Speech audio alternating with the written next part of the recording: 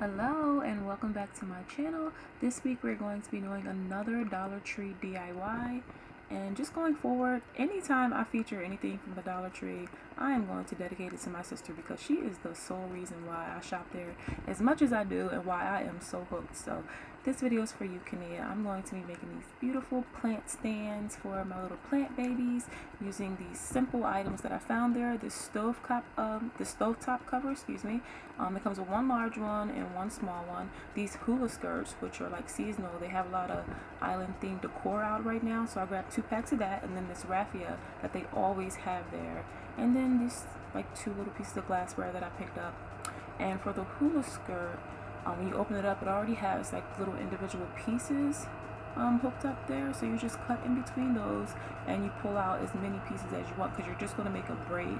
So as thick as a braid as you want to make, you cut those many pieces. And then I just used a piece of tape to tape it down to this board here so I can stabilize it as I braided down the rope. I ended up braiding about 17 pieces, and that used the complete 2 packages of the hula skirt, and I only used 13 of those to complete the first larger size burner. And then you're just going to start gluing it down onto the stove cover. I twisted it onto itself and glued it to get it started, and then I pressed it down with some glue to the center of the stove cover, and then just continued to glue it all the way around until I was done.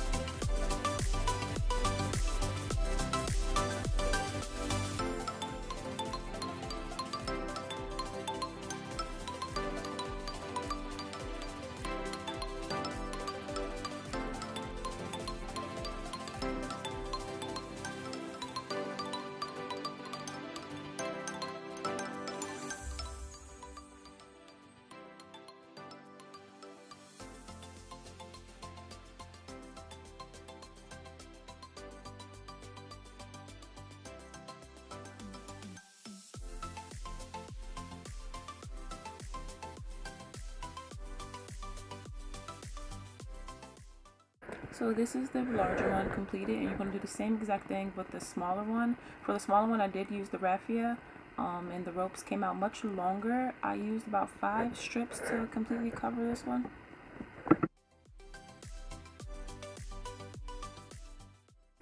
Now for this spray paint, I found this terracotta spray paint that I am completely obsessed with now. I think I'm going to use it for everything because I just did not know it even existed. So I just took the little glassware outside and sprayed those down, and once they were done, I was very tempted to just use them around the house as is and not even finish this project because they look so good to me. I think the color is so pretty. You can just like stick some flowers in there or like any kind of greenery and just place them all around the house because they have so many different sizes and different styles of glassware. You can go in there and pick out a bunch of them and just spray them all with this spray paint, and I think it'll look really good.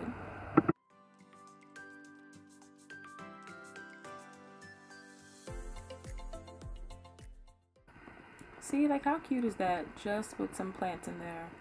I should have just did that, but no. I went ahead and I finished this project. So I just took some hot glue and I glued them to the bottom of these little trays, and that was it. Very easy, very simple, and they came out so cute.